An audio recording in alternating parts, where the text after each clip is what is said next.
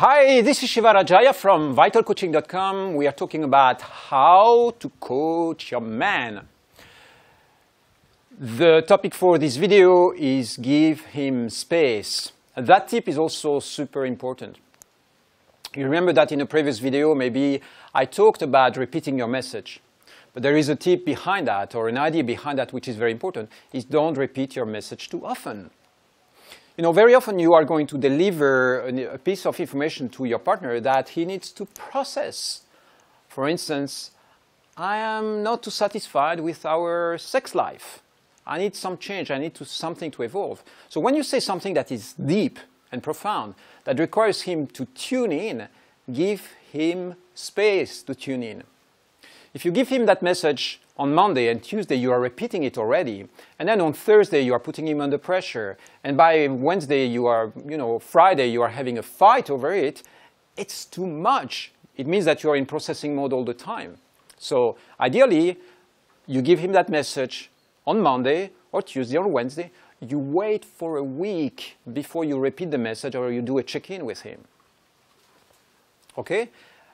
It's not about repeating it frequently. It's not about repeating it every day or multiple times a day. It's about giving him space to integrate the information, let that reflect in his own system so that he doesn't feel cornered and pushed and forced into taking action.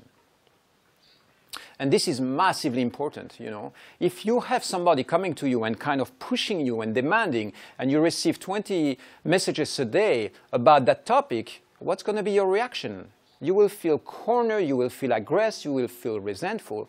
Whereas if somebody says, you know what, there is this report, or there is this thing that we need to complete, or this design that needs to be done by next Monday, and then they say that 1 week earlier, and then they come back a few days later with the same message. Hey, how is it going? In a gentle way, how is it going with that project? Are you working on it? Then it gives you space to digest the information.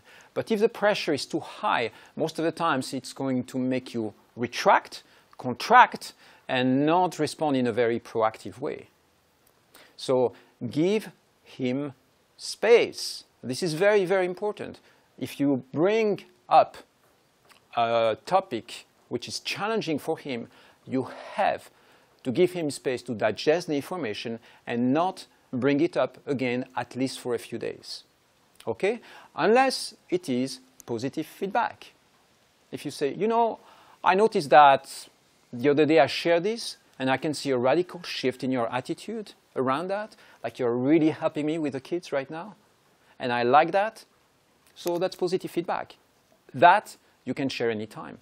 But if it's more challenging feedback, along the same line of what you already shared about a request or a demand or something you're not happy about, just give it at least a few days, ideally a week, before you bring it up again. Okay? I hope that makes sense to you. I'll see you soon in another video.